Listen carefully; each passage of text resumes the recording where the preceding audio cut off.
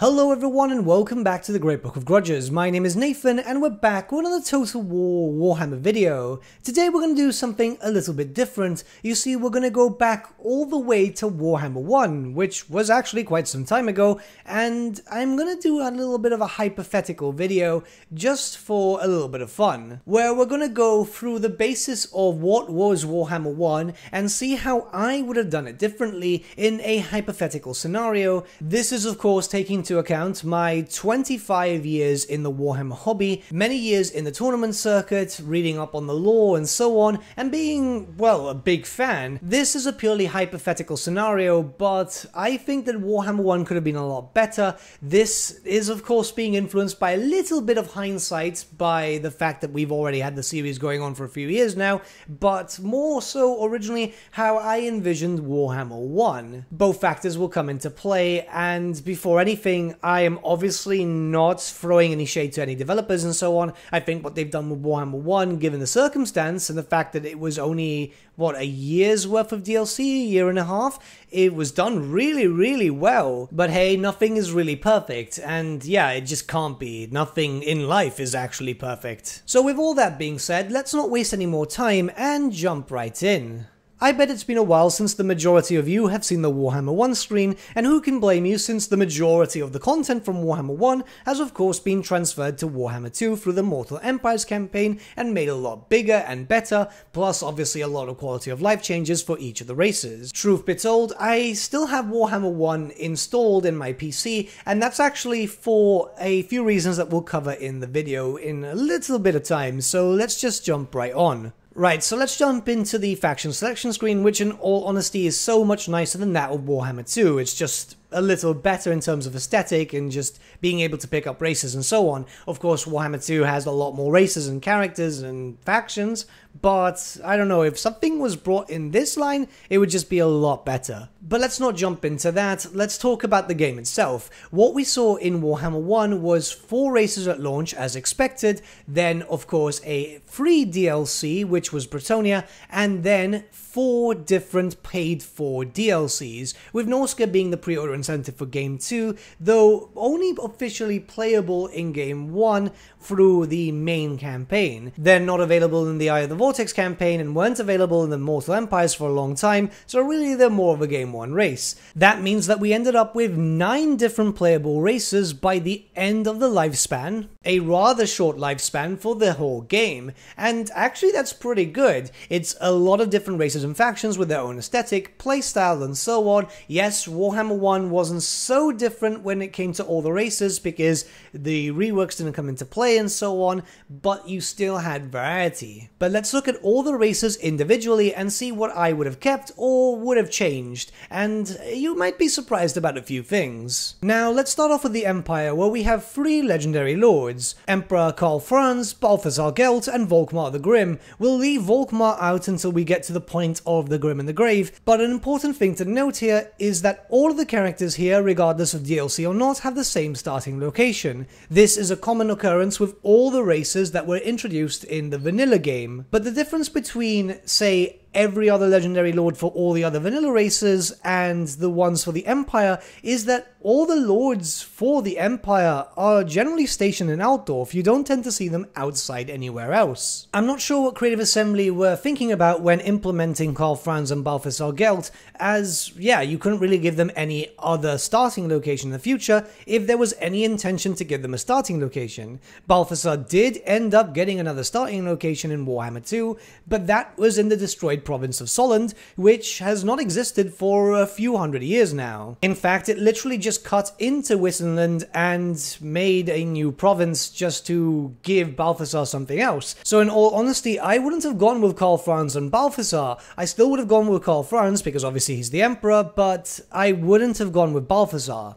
Hear me out, because I know some people are very big fans of Balthasar, mostly because of the memes and so on, but he could have been a good FLC character, as he doesn't have any special mechanics, or he could have been a DLC character with something quite special. It really depends on how that could have gone in the future, introducing some big form of the Colleges of Magic, because right now we just have the characters, we just don't have an actual mechanic or implementation proper. And given the fact that the Empire itself is so big, literally any elector count could have been added in. I personally would have gone with Boris Todbringer and Karl Franz as the legendary lords, as both are very well-known characters. Yes, they wanted a spellcaster, which, yeah, makes sense because they were doing that with pretty much everyone else buying the dwarfs. But I feel like Balthazar could have been at a different time, and they could have introduced Boris or any other elector count just to have some different starting location. You, of course, have Karl Franz in the western side, maybe an elector count further up north or down the south. It really depends, but yeah, you know what I mean? It's just something different. Especially as to date, we have, what, 3 different starting locations for the Empire? One in Lustria, which, let's face it, nobody wants to play that. 2 different legendary lords in Reichland, and 1 in Solent, which is so close to Reichland, it might as well just not exist. I completely understand why they had everyone start in Altdorf. Not only is it very lore-friendly, because all 3 characters are from Altdorf. Well, Balthazar is actually from someplace else, but you know what I mean. He rules over the Colleges of Magic. But also, the Empire is really small when compared to other locations, or other nations, better yet said. They've got a lot more distance, or just a different way on how their nation's actually shaped to be able to implement different characters. But again, I'd say Karl Franz and Boris Todbringer, or Karl Franz and Marius Leitdorf, those were the 3 elector counts that you could pretty much use, and they were the most well-known. It would have added for some different starting locations and some different enemies at the very beginning too. Of course, I'm not taking the reworks into account here, because early Total War Warhammer 1, that was pretty much the standard more or less as to the change between historical and fantasy. So reworks aside, the race was okay, just that was the only issue. It was literally just the legendary lord choices. Let's move on now to the greenskins, where we have 2 base game legendary lords, which is of course Grimgor Ironhide and Azag the Slaughterer, and 2 other characters were introduced with DLC or FLC, which is Wurzag and Skarsnik. Both of them had their own factions. With how the greenskins were implemented, I think it was okay with the 2 base game legendary lords. Both are very popular fan favorites, which is very clear throughout all the times they were mentioned throughout Warhammer Fantasy lore or featured in different books. I mean, Grimgor had a lot of time in the sun by different means of lore, and obviously, you know, Azag had a very big plot point considering the fact that he has the helmet of Nagash. So I stand by the choice that Creative Assembly made with both Azag and Grimgor. The only difference is one thing. Okay, so yeah, starting position, everyone kind of guessed that. Really, neither Grimgor nor Azag should start at Black Crag, though if I had to pick, it should only be Azag, and Grimgor should start, well, pretty much where Azag starts in Warhammer 2 now, as that is a typical base of operations for Grimgor before he starts moving around and starts causing some havoc in the Darklands or pretty much anywhere else. I mean, it's also the fact that that's a really big plot point for Grimgor because he fights with the Skaven of Clan Mordor a lot, and yeah, it's just a weird thing that Azag got moved up there instead. Yes, Azag does have some plot points there too, but it's just a bigger thing for Grimgor, so I'd say just switch them around, and that's pretty much it. They should have always had different starting positions anyway, but that was pretty much my only gripe, and that's the only thing I would have changed. Yes, the greenskins did need a rework in the future, and they got one in Warhammer 2, but that was something that we didn't even know was possibly mechanical or not, so I would have said that I would have probably had them implemented the same way. It's just how it is. I'm not a developer also, so anything that Creative Assembly did afterwards, that's all great. The greenskins play incredibly well now, but they were okay for Warhammer 1 standards anyway. Alright, now vampire counts. This one's a fun one. So, base game, 2 playable legendary lords, Manfred von Karstein and Heinrich Kemmler. Both very, very popular characters in lore and in tabletop, so it kinda made sense to introduce them. We later got Helman Gorst, which features in the main vampire count faction, more on him a little bit later, and obviously Vlad and Isabella von Karstein, once again we'll talk about them a little bit later too.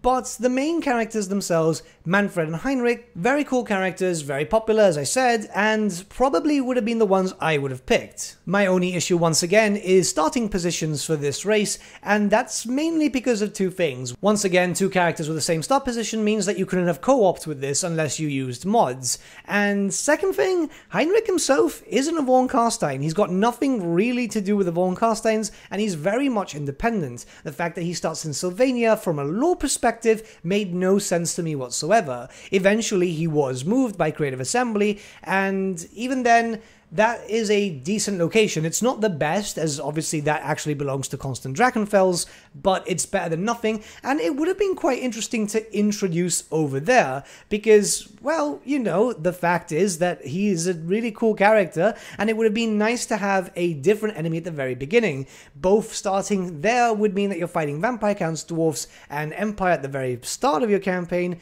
whereas if Heinrich would have been moved originally and started in Bretonnia, he would have had a completely different enemy, so you would have a lot more flavor and more reason to replay the faction. I'll be very, very honest, personally I would have probably sat him somewhere else. It very much depends on the limitation of the game, but I would have probably wanted to have something in Southern Bretonnia, maybe even in Estalia, to give a very, very different drastic appearance. There is obviously no Southern Realms, but more on that a little later. But as we're fully aware, especially as the map gets bigger and bigger, more starting positions and more varied start positions are great for different races, as it will give you more incentive to play that. And I always had that in the back of my mind, which is why Warhammer 1 was kind of disappointing in that aspect for the base game races at the very least, until future stuff started coming in. And finally we have the Dwarfs, another race which obviously made sense for Warhammer 1, and two extremely popular characters which came in the base game, which was of course Fulgrim Grudgebearer and Ungrim Ironfist. I would have followed Creative Assembly exactly on this with both characters, as they're both great, you know? They've got great lore, they were very popular on the tabletop, so yeah, perfect. The only thing different is at the beginning they should have already had the two different start locations, as this was a bit of an issue for the Dwarfs. You had a lot of different playable area, but not a lot of starting positions. In fact, all three legendary lords, which ended up being there by the end of the game, started in Karazakarak, and yeah, no replayability. So yeah, I would have just put Ungrim where he should have been in the Slayer Keep, because yeah, and that's it. Eventually he did get moved there in a future patch, but yeah, it took a long time just to move him. It would have been interesting from the very beginning, and that's probably how I would have done it myself. Now we can start looking towards DLC, and we're going to go through it chronologically. I might get a few things mixed up here and there because it makes sense for the video, and let's start off with the Warriors of Chaos. Alright, let's talk about the Warriors of Chaos. This DLC was announced shortly before the release of the game, and it caused a lot of controversy because, yeah, day one DLC, but eventually that got fixed to become the pre-order incentive. So there's not really too much to complain about there. To be honest, I would have probably done the same way. It's just how it works, and that was the common thing for them, so why not? The Warriors of Chaos themselves are a very, very popular faction. They were one of the most played on the tabletop because the Tzeentch warrior build was absolutely broken. Believe me, it was horrendous. But we had three legendary characters here: Archaon the Everchosen, Sigvald the Magnificent, and Korlek Sun Eater.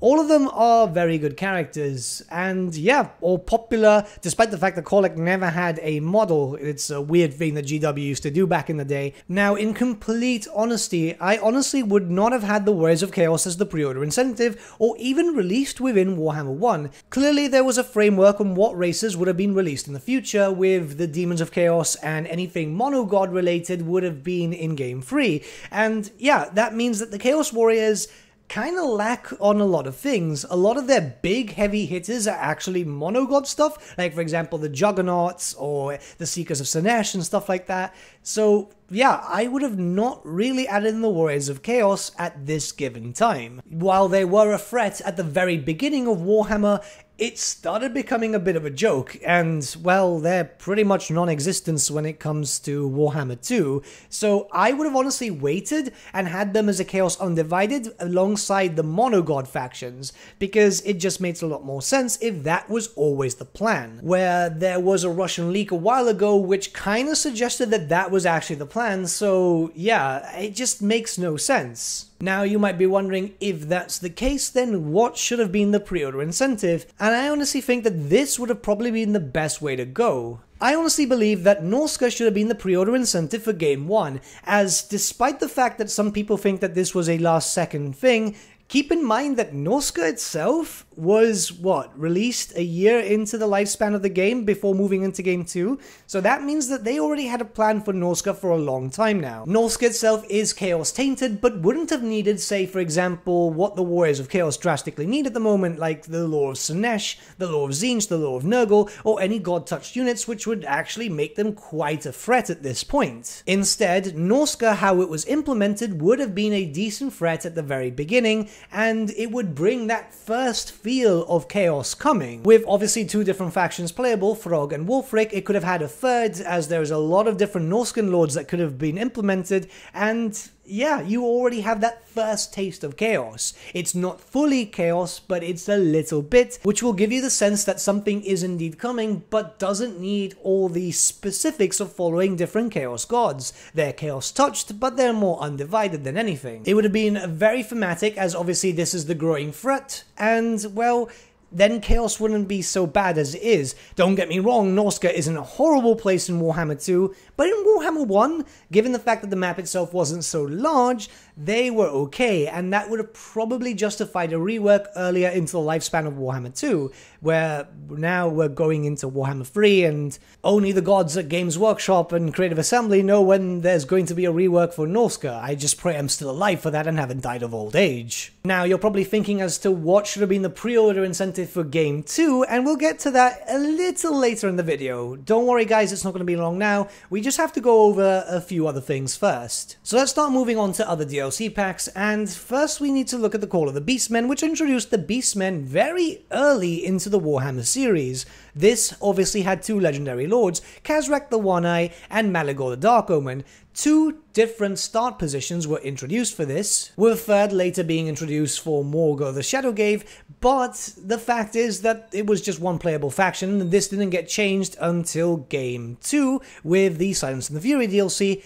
I would have probably just separated them and that would have gone well. Now, there's a big issue here, as obviously what happened with the fact is that the Beastmen didn't get a complete roster. We had to pay quite a hefty amount, and we only got two legendary lords at start, and an incomplete roster which was missing a lot of the big units. This we eventually got, but Beastmen without the big monsters was really pointless. As let's be honest, not only through lore fans but tabletop fans, the only thing really interesting about the Beastmen were the big monsters like the Gorgon or the Jabberslife. So why were the Beastmen, and in fact the Wood Elves too, so empty?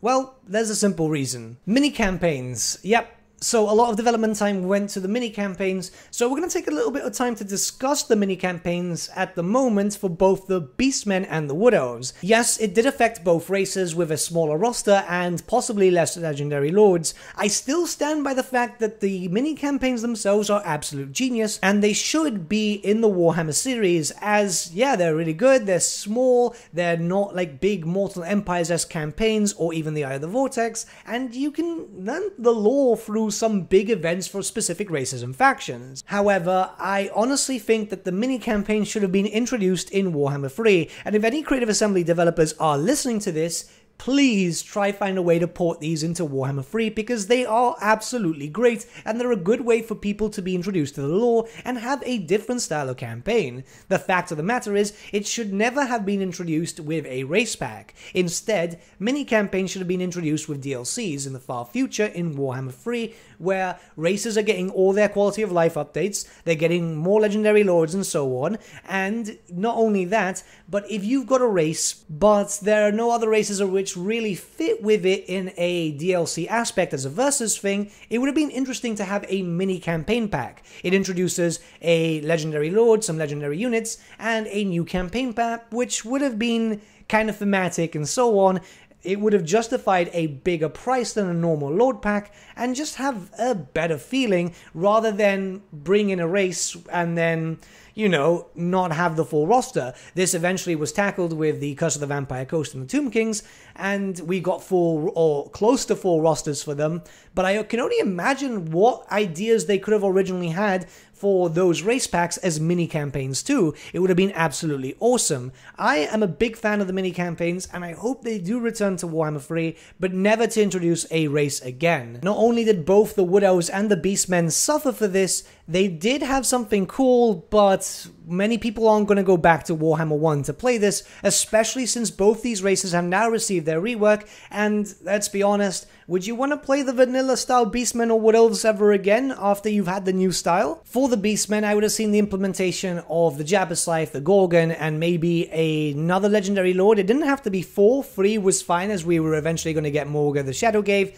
so maybe Moonclaw, Gorus Warhoof, maybe even Taurox, but I think that the DLC eventually with the Silence of the Fury worked very well, but it would have given some different styles. And then most importantly, as it did become very clear to us with future DLC in Warhammer 1, have them all split up, like for example Skarsnik and Wurzag and so on, as yeah, it would have just been better to be able to co-op. As, yeah, you could co-op Warriors of Chaos and Beastmen, but sometimes you just want to co-op the same race, and we weren't able to do that unless we had mods or we waited until the Silence and the Fury. For the Wood Elves, well, their roster was pretty much complete. They didn't really have too much missing, so I would have filled out the roster a little bit with the little changes that they made, and added in at least 1 or 2 more Legendary Lords. Easily, Dave could have been added in with Vol's Anvil, or someone in Laurelon Forest, just to have something so drastically different. The Wood Elves already had the benefit of having 2 different playable factions. That's because you could either go full elf or go full tree, and you had 2 different types of playstyle, so it made them quite good. It's just the fact that the other mechanics weren't as good. But I would have gone with having the Wood Elf side, the tree side, and then having maybe something in Laurelon or Vol's Anvil, like I said, acting as a in-between. Not having all the benefits, but not having all the negatives either, maybe with some quality of life changes to make sure that it's just not horrendously overpowered. But it would have been nice to have a middle ground legendary lord, just to have something different and a different choice. You could already co-op, which was already really nice, but, you know, variety is the spice of life, and being shoehorned into one specific type of playstyle, not great. Right, Vlad and Isabella, 2 very, very popular characters. I must say, however, that I probably wouldn't have implemented them, mainly because in the lore, they're long dead, which, yes, this is a completely different timeline, but everything was already scrunched up so badly in Sylvania that possibly some other legendary lords in other locations would have been nice. Don't get me wrong, I absolutely love these 2 lords, and I love playing as them, but it's just the fact of the mosh pit there. You know, you have 3 legendary lords in Sylvania, and then you have 2 right next to Drakenhof. It's just a bit of a mosh pit. Had they moved Heinrich and not added in Ghost, that's perfectly fine, and that's pretty much how I would have handled it, so then Vlad and Isabella would have been perfectly fine there too. And obviously this worked out really well because you now had the ability to co-op, but if Heinrich would have been moved, then you would have already had that anyway. Bretonia's implementation, whilst needing quality of life changes that we eventually got in Warhammer 2, was absolutely awesome. I don't know why they decided to hand out Bretonia for free, but honestly, Bretonia are one of my favorite tabletop armies, so getting that for free was actually really nice of them. I must say I would have probably put them as a DLC, so then they would be more likely to get more content in the future, because they're still missing out some units and some stuff from the RPG series and so on, but hey, here's hoping that we still get it in the future. Anyways, we got 3 legendary lords playable, which, yeah, pretty good, you know, they're all, barring, of course, Mr. Trident, they were all well-known characters, and yeah, you know, Bretonia is a cool race. They could be a bit better, and they still, I guess, deserve some quality of life changes, but I'd say that everything so far when it came to their implementation was really well, and in Warhammer 1 it was just a nice surprise to get it for free, so, you know, well done for Creative Assembly. I have nothing to complain about this. What could have been really cool, and I would have probably gone with that too, is add in the Red Duke as a fully playable legendary lord when completing a campaign as the Bretonians. This is just the singular character, no extra units, no undead Bretonians, and so on. I understand a lot of people do want that, that, but that could have easily been added in the future when they do some sort of DLC pack with some special units just for the Red Duke. Vanilla standard vampire counts with maybe a few peasants here and there would have been just perfect enough, as the peasants could have had a reskin and just had some removed voice lines so they don't scream for Bretonnia. Though that being said, they could still scream for Bretonnia because, you know, it's the whole thing about him wanting to take over and so on. This is also why I would have put the Bretonnians as a paid-for DLC, which then would have probably justified having some dark Bretonnian reskins and some dark Bretonnian lords and so on, because that would have been really, really cool. And it would have added in another playable start location for the vampires, which would have been really nice. But once again, I want to say that I don't want to complain about Bretonnia because we got them for free at the end of the day. And yeah, it's always nice to receive free stuff, especially if it's a complete race. Well, near enough complete. Considering how expensive that army was on the tabletop, to get it for free in Total War Warhammer was a very nice gift. Now we'll move on to the Lord packs, and there's only two, so let's start off with the King and the Warlord. Honestly, no changes needed. I would have probably done exactly the same thing that Creative Assembly did, because it was a pretty decent pack. Yeah, the quality of life changes that came in the future did help out those two races quite heavily, and Belagar could have probably done without that really punishing mechanic at the beginning of his campaign, but other than that, it was a great pack. I've got no complaints whatsoever. It was thematic, it's exactly what you expected, and eventually when Queek was added in, he kind of ties into the whole race for Karak 8 Peaks, so that's pretty cool. The fact that you also had the Mutinous Gits faction, which is pretty much hunting you down too, I mean, it's thematic, it's nice, and you've pretty much got a great Lord pack. Again, it's not to the standard of Warhammer 2 Lord packs, but for Warhammer 1, no complaints whatsoever. Absolutely great pack. And finally we have the Grim and the Grave. The best for last, right? Well, this kind of stands as my most hated DLC, other than the original Beastmen, mainly because I like the idea, and Vampires vs. Empire is good, but there were a few glaring issues, so let's talk about that. First, Volkmar. Okay, Volkmar, great character, but once again stationed at Altdorf, where he could have actually been really well done as a horde. And I think that as a horde, he would have been really interesting with a little bit of a crusade mechanic, looking out for any impurities, any corruption, not only chaos with Norska, but of course vampires. And that would give you incentive to move around and take orders from Karl Franz. Maybe something like that would work out really well.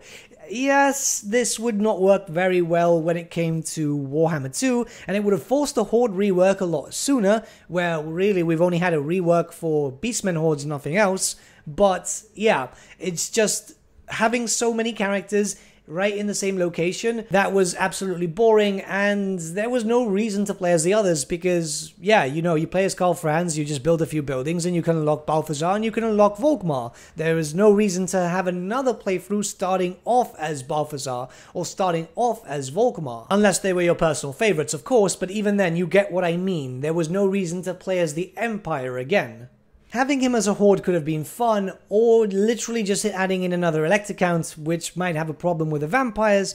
It just really much depends. I like Volkmar though, I think he's a cool character. He's got some really grim lore, and he would have been really cool versus, say, Be'lakor, but yeah, as it stands, Volkmar as a horde wouldn't be too bad.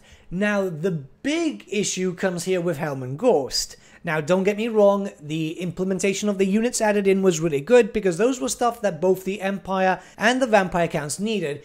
But Helm and Ghost having the same location and Helm and Ghost being an absolute nobody, I don't know who came up with that decision. I'm not trying to throw shade at anyone. Believe me, if anyone from Creative Assembly is listening, I just don't understand why Ghost. He's a character which literally had 2 lines of lore, like not even that, more or less.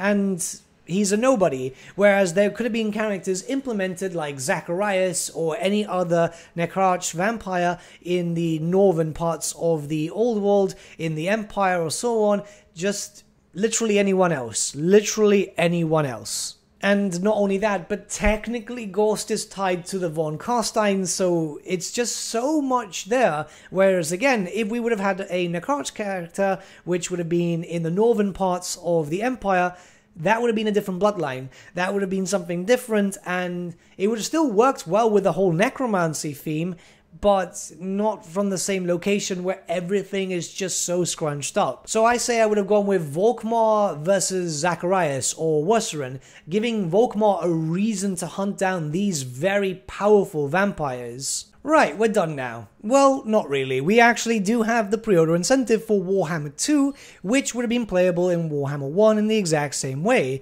Of course, I said that Norsca should have replaced the Warriors of Chaos, so what exactly could replace Norsca? Simply put, the Dogs of War, the Southern Realms, the Border Princes, Estalia, Talia. These are factions that we've been waiting for a long time, and let's be honest, we have been waiting now for, what, 5-6 years now? There's no news about it, and the best time to implement them, in all honesty, would have been Game 1 or Game 2, because, you know, their territories are there. They've even got some territories in the Eye of the Vortex, so Game 2 would have been perfectly fine.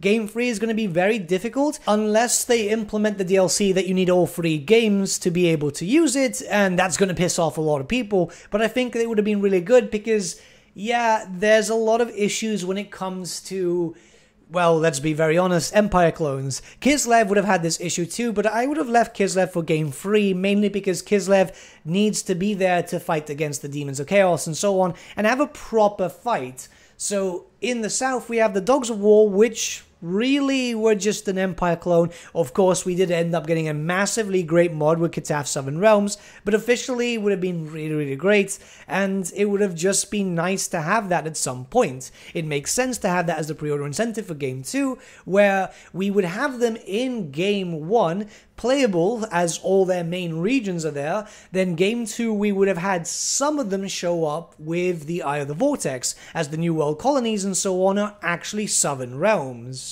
The legendary lores themselves could have been very varied, and it could have been done in such a way which could be kind of cool. Say for example, if you would have pre-ordered, you would have had a legendary lord for Estalia, one for Talia, and one for the Border Princes, which are playable.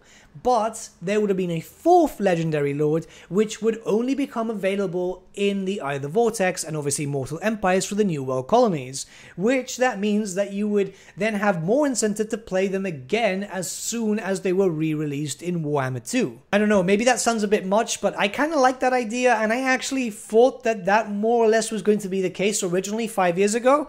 Well, I was wrong, obviously, but this is probably how I would have implemented it. But with all that being said, the video is pretty much done. It's a very different style to what I normally do, but I've had this hypothetical running in my head for a while, and I figured this might be a fun way for us to interact and have a conversation. See what you guys think too. How would you guys have implemented Warhammer 1? I honestly think that the life cycle of Game 1 was actually kind of small, and it could have benefited from a longer lifespan, maybe a year extra, which would have mean, yes, we'd still be in Warhammer 2's life cycle and not moving on to Warhammer 3, but there would have been more stuff being implemented, there could have been more DLC, there could have been more quality of life changes early on, more starting positions and so on. Obviously that will never happen, but a fun hypothetical is always kind of cool, and I don't know, it just kept coming into my mind, especially as we're moving into Warhammer 3. I will probably do this for Warhammer 2 too if you guys are interested, because it'll be kind of fun. What I have planned next is to do a retrospective of all the Game 1 races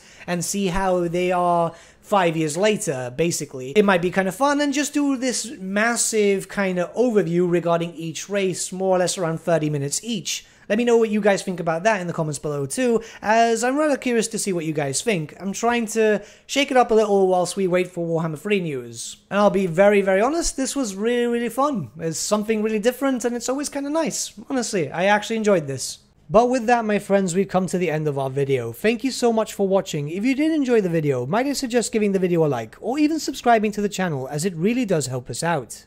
In the description section below are various links to different social media platforms such as Facebook, Instagram, and Discord. Also in the description section is an affiliate link with Element Games where you could buy loads of hobby-based products, not just Warhammer, for 10 to 25% off. Making a purchase using that link and also our special code, which is also in the description, supports the channel at no extra cost to you, which we think is rather cool. A big thank you to our patrons. Your support means the world to us. It's amazing that people want to help a small channel like us grow and get to a higher level of content. A big thank you to Gibraltar LUSC, Ryan Bertsche, Andrew Prince and Okro for subscribing to us at our fame level. You guys are super cool. And a big thank you to Edward Yule, VS Vasan, Aaron Whitman and Shaggy for subscribing to us at our king level. Honestly, we can't thank you all enough. And lastly, a big thank you to all of you for liking, sharing and commenting on these videos. Honestly, it's because of you guys that the channel has been growing at such a great pace lately, so we can't thank you all enough. But with that, my friends, thank you so much for watching once again, and we shall see you all again very, very soon.